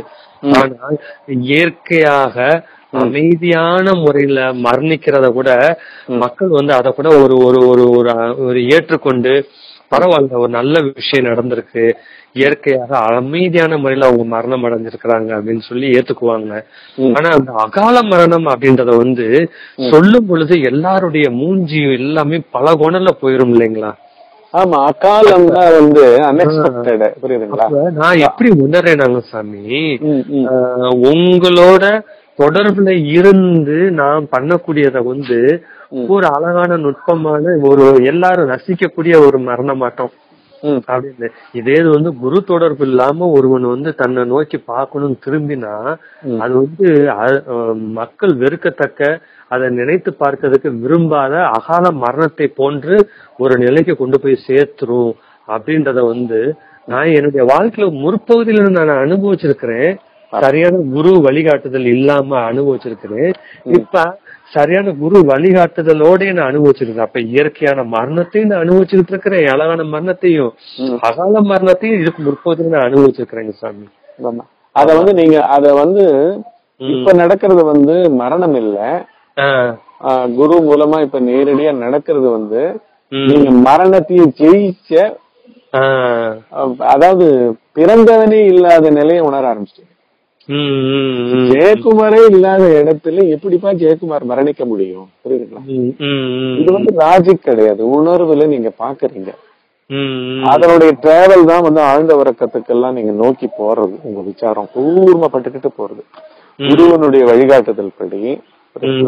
ஏன்னா அவர் வந்து பிறப்பிறப்பை கடந்த பொருள், அவர் அழிவற்றவர். விஷ்ணு சூத்திரத்துல வருது நான் சொல்லுவேன்ல, சக அக்ஷர, அழிவற்றவர். அவர் அழிவற்றவர், பிறவி அஜாதக. புரியுதுங்களா? அஜக, அஜகன்னா பிறக்காதவர், பிறக்காதவர். இப்ப வந்து ஒரு உணர்ச்சி உங்களுக்கு எழுந்து நான்பாவத்துல உடம்பா மாறி வந்து உங்களோட வீடியோ ஆடியோவா சேர்ந்து போராட வைக்குது, படுத்தி எடுக்குதுன்றதுக்கு முன்னாடியே நீங்க அதுக்கு அந்த உணர்ச்சிக்கே நீங்க பிறக்காம போயிடுறீங்க. புரியுதா? இப்போ மனுஷங்கள் என்ன நினைக்கிறாங்க வழக்கமா, ஸ்தூல உடம்புக்குள்ள வந்து மனம், புத்தி, அகந்தையா கோடானு கோடி விஷய வாசனைகள் தான் வந்து உடம்பா இந்த ஜென்மமா வந்திருக்குன்னு அவங்களுக்கு தெரியல. கோடானு கோடி விஷய வாசனைகளும் கோடானு கோடி பிறவிகள். பூர்வமா இல்லைங்களா? இப்ப வந்து ஒரு சாதாரண மனுஷன், ஒன்னும் அறியாத மனுஷன், மத்தியானம் எல்லாம் சிரிச்சுக்கிட்டு இருந்திருப்பான். சாயந்தரம் அவனுடைய வீக் பாயிண்ட யாரோ டச் பண்ணிருப்பாங்க, இருநிலையா கோவப்பட்டிருப்பான். கரெக்டா? சோ உணர்ச்சி மாறுறதே உனக்கு தெரியாது. அதுல தன்னைத்தானே தாக்கிக்கிறதும் உலகத்தை தாக்கிக்கிறதும், தான் தாக்கப்பட்டாலும் உடனே ரியாக்ஷன் வந்து உலகத்துல காமிச்சிருவான். தான் புகழப்பட்டால் உடனே வந்து உலகத்துல காமிச்சிருவான். ஏன்னா உலகமும் அவனுமா மிக்ஸ் ஆகி கிடக்கு அவன் மனம். அதாவது மாணிக்க கல்லுக்கும் கண்ணாடி கல்லுக்கும் வித்தியாசம் தெரியாம எல்லாத்தையும் சகட்டு மாரி இப்ப ஒன்னா நினைக்கிறதா வந்து பாமர மனுஷனுடைய வாழ்க்கை பார்வை. புரியுதுங்களா? இப்ப வந்து பிறவின்றது வந்து இந்த உடல்ல வந்து ஒரு ஜென்மம்னு சொல்லப்படுற கோடானு கோடி வாசனைகளோட மாத்திரம் இருக்கிறது இல்ல. இந்த மாதிரி கோடானு கோடி உடம்புகள்ல ஏன்னா பெரிய மெகா சீரியல் எல்லாம் உருட்டி விட்டு இருக்கு நான் பாவம். கரெக்டா? இந்த இடத்துல நான் ஒரு விஷயம் வந்து நான் அப்படி உணர்றேங்க சாமி. அது அந்த ஆழ்ந்த உறக்கத்தையும் சேர்த்துதான் சொல்றேங்க சாமி. நான் வந்து இப்ப வந்து நான் ஓகே கரெக்டுங்க. நான் வந்து இந்த கடையில போய் இந்த ஜாமான போய் நான் இப்ப வாங்கிட்டு வர போறேன் அப்படின்னா வெளிப்புறத்துல இந்த உடம்போட நான் போய் கடையில வாங்குறது வந்து 2வது நிகழ்வு. அது வந்து அவருக்கு முன்னால இருக்கிற நிகழ்வே இந்த வெறுமை நானா இருந்தவன் நான் என்ன பண்றேன், அருவத்துல இந்த உடம்ப தூக்கிட்டு போய் அங்க போய் நான் முடிக்கிறேன். இப்ப நான் என்ன பண்றேன், அருவத்துல நான் இந்த உடம்ப எடுத்துட்டு அந்த கடைக்கு போறதுக்கு முன்னாலே அங்கேயே நான் என்ன பண்றேன், நான் வந்து நான் அந்த இடத்துல நிக்கிறேன். நான் வந்து அந்த இடத்த வந்து ஒரு தூக்கத்தினுடைய சுகமான ஒரு அனுபவமா வெளிப்புறத்துல பௌதிகமா சொல்ற மாதிரி ஒரு வார்த்தையா சொல்றாங்க. வெளிப்புற பௌதிகத்திலயுமே வந்து ஒரு தளர்வு நிலை, அதற்கப்புறம் உள்ளுக்குள்ள பார்த்தா கொஞ்சம் உள்ளுக்குள்ள ஏதோ தளர்வு நிலை, அதுக்கு உள்ளுக்குள்ள தளர்வு நிலை. இப்ப நான் வந்து இதை வந்து ஒரு பயிற்சியாவோ தீவிரமான மும்முரமான ஒரு நோக்குற மாதிரியோ அப்படியே இல்லாம அப்படியே ரொம்ப ரொம்ப அப்படியே பெதறிங்க அப்படியே நான் அரூபமா அந்த உடம்பு எடுத்துட்டு போகாம அந்த விட்டு போகாம அந்த நான்லயே கொஞ்சம் நின்று பாக்குறேன் சாமி. ஆனா அப்படியே கொஞ்சம் அந்த ஸ்லிப்பா அந்த என்னன்னா அந்த 2 காந்தம் வந்து அந்த எதிர் துருவத்தை வைக்கும் போது ஒட்டாம விளக்கும் போது இந்த பக்கம் டகார்னு சைடுல இப்படி விளக்கும், இப்படி விளக்கும், அந்த மாதிரி அப்படின்ற மாதிரி இருக்குதுங்க சாமி. இன்னொரு நான் ஒரு எக்ஸாம்பிளோட நான் அதை உங்களுக்கு வைக்கிறேன். ஒரு ஒரு ஒரு ஒரு ஒரு மெகா சீரியல் எடுக்க போற ஒரு டைரக்டர் ஒரு கருவுக்குள்ளேயே இருப்பார்ல, அது கதை கருவுல என்ன பண்ணுவாரு, கண்டிப்பா வந்து ஒரு மெகா சீரியல் அது ஓடணும்னா ஒரு நல்லவன் இருப்பான், நல்லவன் இருந்தானா ஆட்டோமேட்டிக்கா கெட்டவன் இருப்பான், ஹீரோ இருப்பான் வில்லன் இருப்பான். இதுதான் எல்லா கதைகளும் கருவா இருக்க முடியும். ஆனா அத பின்ற விதத்துல சிக்கிக்கிட்டு இருப்பாருல்ல அவரோட அகந்த, இந்த கதையை வந்து இப்படி எடுத்துட்டு போலாம், இந்த காலத்துக்கு ஏற்ற மாதிரி இந்த மாதிரி திருவிழா, அது ராமன் ராவணன் வேண்டாம், வேற மாதிரி புரியுதா, இந்த நவீன காலத்துல அப்படின்ட்டு விதவிதமா பின்னி பின்னி பின்னி பின்னி என்ன ஓட்டங்கள்ல காட்சி அமைப்புகளை மனசுக்குள்ளேயே பண்ணுவார்ல. அதுக்கு ஒரு பைனான்சியரும் ப்ரொடியூசரும் கிடைச்சு அவர் டெலிகாஸ்டுக்கு எல்லாம் கிடைச்சிருச்சுன்னா அதுவே பட்டுக்கிட்டே இருக்கும்ல அவர்கிட்ட இருந்து. அத போலதான் நான் வந்து நானே யாருன்னு தெரியாம இங்க கதை மெகா சீரியல் ஓட்டுறதுதான் பிரபஞ்சத்தை சத்தியமாக்குது, தண்ணியும் சத்தியமாக்குது. புரியுதுங்களா? நீங்க சொன்னீங்க ஒரு ஒரு கடைக்கு போயிட்டு என்னமோ வாங்க போறதுக்கு துணியறதுக்கு முன்னாடியே உற்பத்தியார இடத்துலயும் அந்த அசைபவனுடைய நீ ஏன்பா அசைற, உனக்கு என்ன வேணும், who are you கேக்குறீங்க. புரியுதுங்களா? who are you, what do you want to do, where do you want to go, what do you want to buy, who is the buyer in you, தேவை உள்ளவன் உங்ககிட்ட யாரு, என்ன அசைவுது அப்படின்னு அந்த அசைவையே. புரியுதா? அப்படி கேட்கும்போது நான் வந்து சிக்கிக்கும்ல, கதையை அங்க புனைய முடியாது இல்ல.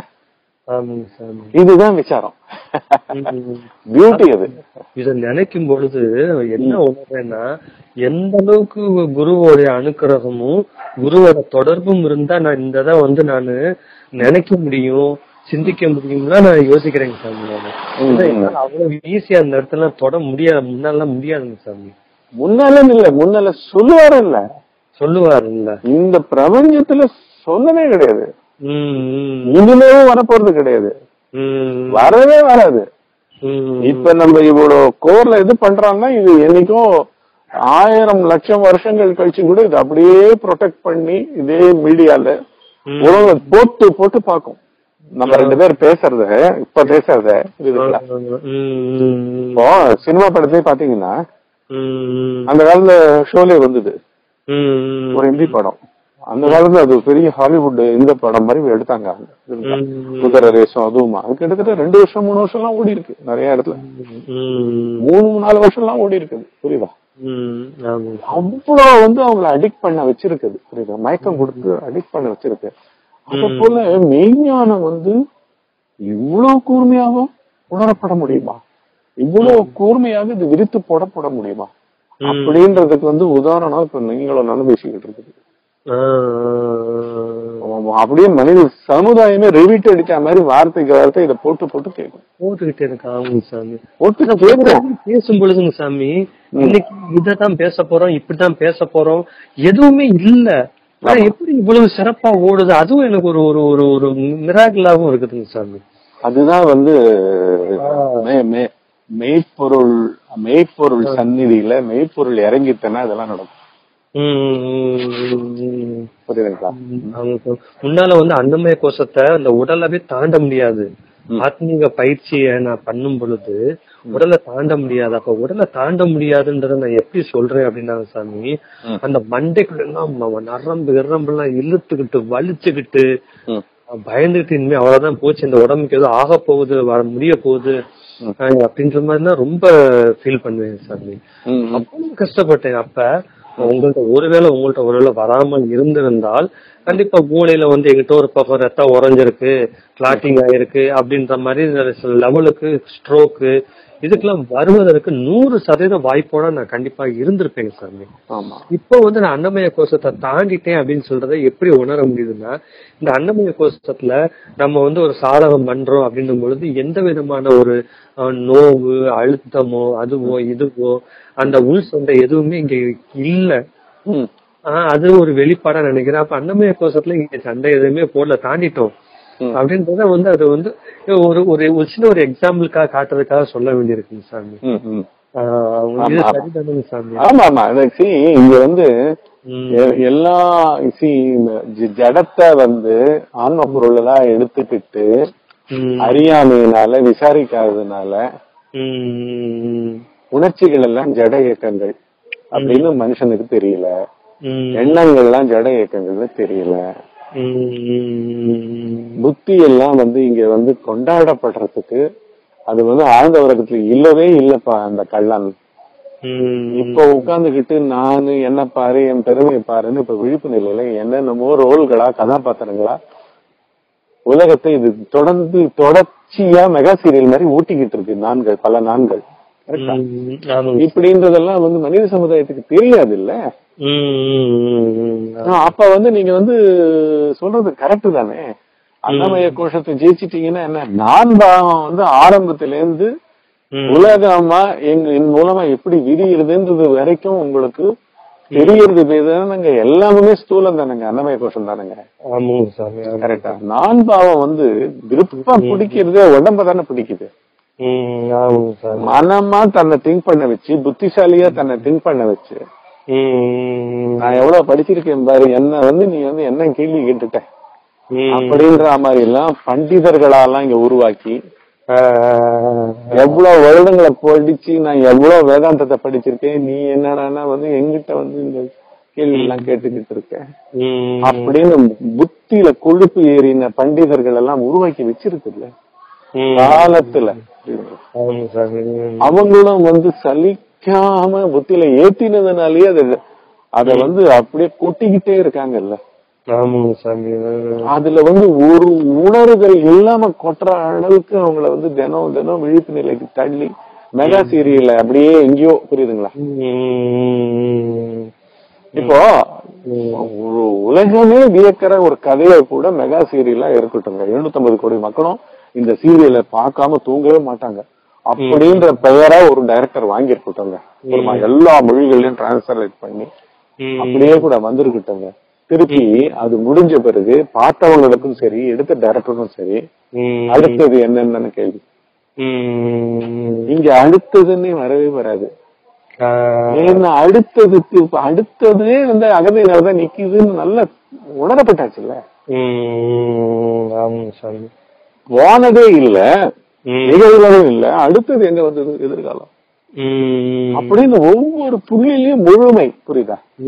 3 காலங்களும் இறந்து, அந்த காலமாக இருந்த அகந்தையும் இறந்து, முழுமை முழுமை எங்க எடுத்தாலும் முழுமை, முழுமை, பரிபூர்ண சுகம், பரிபூர்ண திருப்தி, பரிபூர்ண சாந்தம், அமைதி அமைதி அமைதி, அமைதியோ அமைதி. சாமி, இதுல ஒரு உதாரணமாவும் இன்னொரு விஷயமும் கூட நான் சொல்றேங்க சாமி. அதாவது என்னைய காட்டிலும் வலிமையான ஒருவன் வந்து என்னை தாக்குத வரும் பொழுது நான் கண்டிப்பா கொஞ்சம் பயந்துட்டு தான் இருப்பேன் நானு. அப்ப வந்து எனக்கு வந்து என்னைய காட்டிலும் வலிமையான தாக்க வர்றான், அந்த வலிமையோட காட்டிலும் வலிமையான ஒருத்தவங்க என் பக்கத்துல வந்துட்டாங்கன்னா என்னுடைய பேச்சு, என்னுடைய பாடி லாங்குவேஜ், உடல் அசைவுகள் எல்லாமே ரொம்ப கம்பீரமா இருக்குங்க சாமி. ஆமா, அதே மாதிரி இப்ப நீங்க இருக்கிற தைரியத்துல இப்ப நான் வந்து திருமண ஒரு ஸ்டேட்மெண்ட் நான் கொடுக்குறேங்க சாமி. ஏன்னா நீங்க எனக்கு பக்கத்துல இருக்கிறீங்க. அதாவது திருமணம் அந்த அதே தான் நான் முழுமையா பரிபூர்ணத்துவம் அடைஞ்சாலுமே இந்த ஒரு விஷயத்த நான் விட மாட்டேங்க சாமி. நான் போய் கடைக்கு போய் அந்த கடையில போய் நான் ஜாமான் வாங்க போறேன் அப்படின்றத வந்து திரும்ப எடுத்துக்கிறேங்க சாமி. எனக்கு பக்கத்துல இருக்கிறீங்க, அதனால அந்த தைரியத்துல நான் சொல்றேன். அந்த முதல் நிகழ்வு அப்படின்றது நான் வந்து டக்குன்னு வந்து சூட்சும அரூபமா என் உடம்பு எடுத்துட்டு கொண்டு போய் இங்க வாங்கி முடிச்சுட்டேன். ஆனா இன்னும் பௌதிக உடல்ல அந்த கடைக்கு போகல, போய் ஜாமான் வாங்கல. இனிமே நான் என்னன்னா நீங்க இருக்கிற தைரியத்துல இந்த 2வது சொல்லக்கூடிய பௌதிக உடல் போய் கடையில போய் ஜாமான் வாங்குறதுக்கு வேணா நான் அனுமதிப்பேனே ஒழிய, நான் வந்து அந்த முதல்ல அந்த அருவத்துல போய் நான் கடைக்கு போய் எதுவும் நான் வாங்க அனுமதிக்க மாட்டேன். இது வந்து நான் ஒரு நகைச்சுவையாவும் சொல்றேன், ஒரு உதாரணமாவும் சொல்றேன். நீங்க என் பக்கத்துல இருக்கிறீங்க. கண்டிப்பா முதல் நிகழ்வுக்கு அனுமதி கிடையாது. வேணும்னா நான் வேணா உடம்ப எடுத்துட்டு போய் நான் கடையில போய் ஜாமான வேணா வாங்குறது வேணா என்னால பண்ண முடியும். அந்த முதல் செயலை பண்ண மாட்டேன். ஏன்னா நீங்க என் பக்கத்துல இருக்கிறீங்க. சத்தியம். என்னன்னா இங்க சைக்காலஜி போயிங்க, அதனாலதான் உள்ள கடைன்றாங்க. கடை உள்ள உள்ள ஒண்ணும் இல்லப்பா, அங்க தனி உணர்ச்சிக்கு அருகதே இல்லப்பா. நானுன்னு அது சொல்லவே சொல்லாத. அதனால அதை எக்ஸிக்யூட் பண்ணாத. நிஜமா நீ வந்து ஒரு பொருளை வாங்கணும், அரிசி 5 கிலோ வாங்கினாதான் இப்ப சமையல் ஆகணும், அதை கூட போய் பண்ணு. அதை பத்தி பேசுறவும் போய் பொறுமா. அதுதான் இப்ப நீங்க சொல்றீங்க, புரியுதா? சரிங்க சார், சரிங்க. இப்போ உடம்புல வந்து நிஜமாவே வலி வேதனை, அதுதான் மனோகர் கேட்ட கேள்வி. அது உண்மை. ஆனா அதை பத்தி வந்து எனக்கு வந்து இதுக்கு ஏதானும் ஒரு ஆன்மீக சாதகம் பண்றேனே அப்படின்னு ஆன்ம ஞானத்தை என்னவோ இன்னொரு மனம் பண்ற மாதிரியும், அந்த மனம் சௌக்கியமா ஆன்ம விசாரத்தை கண்டினியூ பண்றதுக்கு இந்த பொய் மனத்தை கொஞ்சம் அடக்க சொல்லுங்களேன், இந்த உடம்ப கண்ட்ரோல் பண்ணி கொடுக்க சொல்லுங்களேன் அப்படின்ட்டு ஏகப்பட்ட மனங்களை உருவாக்குற அந்த கள்ளம் தான் வந்து நான், புரியுதா? அதனாலதான் உடம்புல பண்ண வேண்டியது உடம்புக்கு வந்து விதிக்கப்பட்டிருக்கு. ஃபேனை வந்து சுவிட்ச் ஆஃப் பண்ணியாச்சு, ஆனாலும் சுத்திக்கிட்டு இருக்கு. அதை ஒண்ணுமே பண்ண முடியாது, புரியுதுங்களா? உங்க கை எட்டாது ஃபேனை போய் தொடறதுக்கு, புரியுதா? அந்த மாதிரி வந்து இங்க வந்து அதெல்லாம் ஒண்ணுமே பண்ண முடியாது. நான் வந்து ஏற்கனவே இயக்கி விடப்பட்டாச்சு. ஆனா நீங்க அருவத்துல என்ன பாத்துட்டீங்க, அட நீ பயங்கர பொய்யன. ஆனா உண்மையில நான் இன்னைக்கு சாப்பிடறதுக்கு ராத்திரிக்கு அரிசி வாங்க போனோம். அது ஒரு உண்மையான நிகழ்வு இந்த பௌதிக தேகத்துக்கும் இந்த வாழ்க்கைக்கும். ஆனா அத பத்தி நீ திட்டமிட்டு பெருசா பேசுற தெரியுமா, சூரம் மாதிரி. அத போய் முடிக்கணும், இத போய் பண்ணணும், அதுக்கு பின்னாடி எல்லாம் மார்க் வாங்கிக்கிட்டு என்னமோ பண்ற தெரியுமா? இதுதான்டா பயங்கர பொய்யன்றத நீங்க கண்டுபிடிச்சதுதான் அந்த சந்தோஷம், புரியுதுங்களா? நீங்க சொல்றது உள்ளுதாங்க பொய். அருவத்துல நம்ம நிகழ்த்திக்கிட்டே இருந்தாலே வந்து அது பதிவு ஓடிக்கிட்டே இருக்கும். ஆமா, அதனால வீரியம் கொள்ளுவது வந்து அந்த கண்டினியூட்டியா நடுவுல எழுதுக்கிற நான் தானே. இதை முடிச்சுட்டேன்னா நேற்றுக்கு அதை நல்லா திட்டம் போட்டோம், கரெக்டா முடிச்சிட்டோம். சோ அப்படின்னா திட்டம் போடணுன்றது முக்கியமான சத்தியமான ஒண்ணு, அதை கை கொள்ளு அப்படின்னு நானுக்கு ஒரு வீரியம் கிடைக்கும், புரியுதா? வாழ்பவனை உண்மையாக்கிக்கிட்டே இருக்குங்க.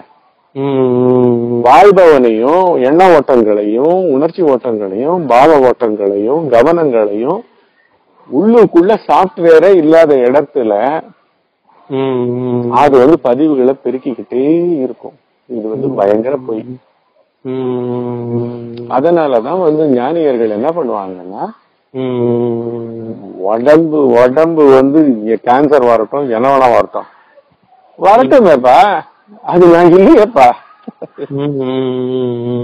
புரியுதா? அதே மாதிரிதான் பசிக்குதா, ஓகே அரிசி வாங்கிக்கிறேன், சாப்பிடுறேன், அவ்வளவுதான். அந்த சாப்பிட்ட வயிறு நான் கிடையாது, இந்த வாங்கினவனும் நான் கிடையாது. நான் இதெல்லாம் கடந்த மெய்ப்பொருளாச்சே. 5 கோஷங்கள்ல இதெல்லாம் பண்ணி ஆகணும். முக்கியமா அன்னவை சரீரத்துக்கு பண்ணி ஆகணும். அருவத்துல நிகழ விடாம பண்றதே கரெக்ட். ஆமா, அருவத்துல உண்மையா இல்ல, நான் இல்ல அப்படின்னு உணர்றதுதான் கரெக்ட். இந்த ஒரு வார்த்தையை திரும்ப கேக்குறீங்க சாமி.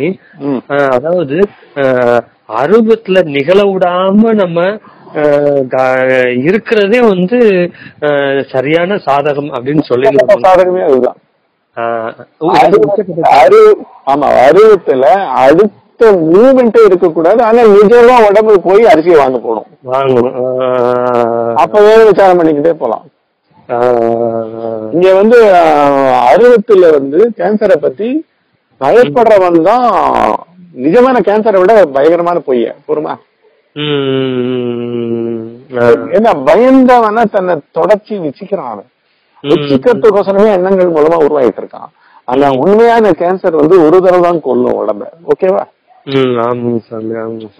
ஆனா இந்த பயந்தவன் என்ன பண்ணுவான், திருப்பி இந்த உடம்ப விட்டுட்டு இப்படி வரக்கூடாது, எனக்கு நான் நோய்க்கு ஆட்படக்கூடாது அப்படிலாம் ஏகப்பட்ட ரிஜிஸ்ட்ரேஷனை உள்ளுக்குள்ள அருவத்துல பெருக்கி என்ன பண்ணுவான், அந்த பெருக்கின அந்த பரிமாணம் கொண்ட பயங்களுக்கெல்லாம் வந்து வடிவம் கொடுக்கறதுக்கு திருப்பி இறைவை எடுப்பான். புரியுமா? சூழ உடல் இல்லாம அவனால இருக்க முடியாது. புரியுதா சாமி? அருவத்துல நிகழ விடாம பண்றது அப்படின்றதே வந்து எப்படின்னா, இந்த தூக்கத்துக்குள்ள அப்படியே கொஞ்சமா சொக்கி சொக்கி சொக்கி சொக்கி உள்ள போற மாதிரி அப்படின்ற மாதிரி ஒரு உணர்வா இருக்குதுங்க சார். ஆமா, அப்படி போற மாதிரி இருக்கும், நிற்றலா இருக்கும், யாருமற்ற ஒரு நிற்றல் இருக்கும், யாரும் இல்லாத பார்ப்பவன் இல்லாத ஒரு பார்வை இருக்கும். புரியுதுங்களா? அது ஆன்ம கண்ணே.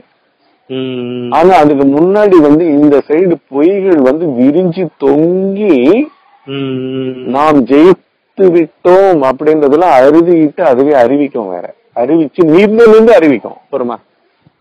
ஆன்ம பார்வையே உங்களுடைய வாழ்க்கையா மாறி பார்வையா மாறி அப்படியே நின்று ஜெயிக்கும், காமிக்கும். 5 கோஷங்களும் விழுந்துரும் உடம்புக்கு வந்து. ஏன்னா உடம்பு போதான் போகுது, என்னது அது ஒவ்வொரு செகண்டும் உண்மை இல்லாதது. இந்த 5 கோஷங்களால கட்டப்பட்டதுதாங்க அன்னமய கோஷம். போதுமா? அதுக்கோசரம் வந்து அறிஞன் வந்து கவலையே பட மாட்டாங்க, சல்யூட்டுன்னு ஓகேன்னு விடுவான், கிளம்பு பா அப்படின்வான்.